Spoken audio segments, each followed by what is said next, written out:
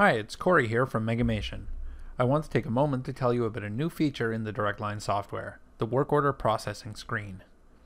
The work order processing screen is designed to allow a user to do planning and completion functions of the work order process from one screen, while still only showing the fields and information that is important to them at the time. Let's take a look.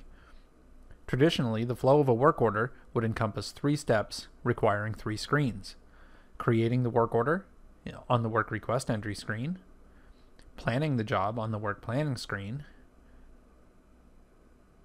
and closing the work order on the work order completion screen. With the work order processing screen, a user has to simply toggle between planning and completion functions, or turn them both on at once, effectively removing one screen change from the process. Access a work order on the work order processing screen either by using the work order search function on the screen or choosing one from the work order console.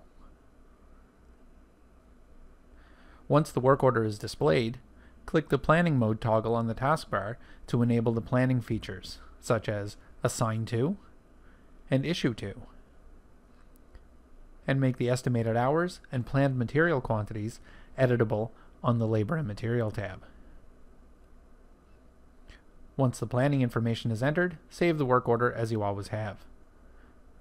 To continue with the completion process, simply toggle on the completion mode in the taskbar, and if you choose, turn off the planning mode.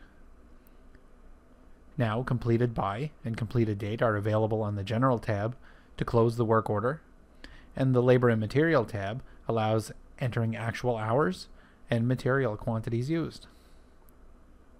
Saving the work order with completed by and completed date filled in still closes the work order as it always has. Want to know more about the work order processing screen or any of the other features in the DirectLine system? Call us at 1-800-344-8655 or find us on the web anytime at www.megamation.com.